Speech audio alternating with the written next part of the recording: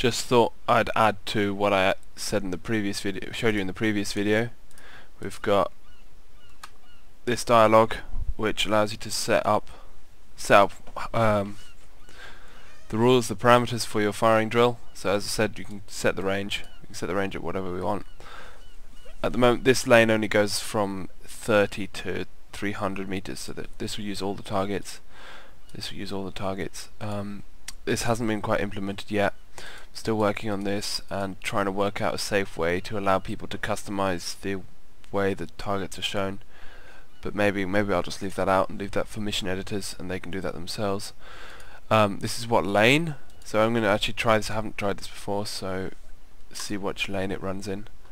So if we run that in lane 2, which is the next to the side on my right here, if we remove that, and so to add a weapon to the allowed, so let's say we don't want to allow crouching. Crouching's banned. Okay, something doesn't work.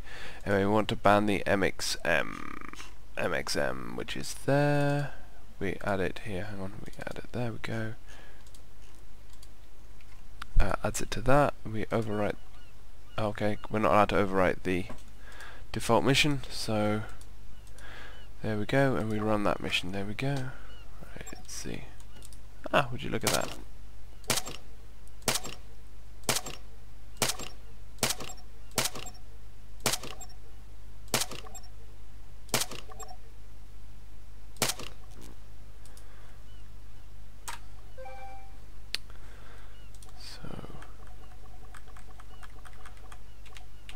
Didn't score target 11? Didn't. Interesting.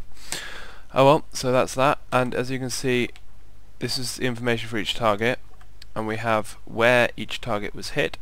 There we go.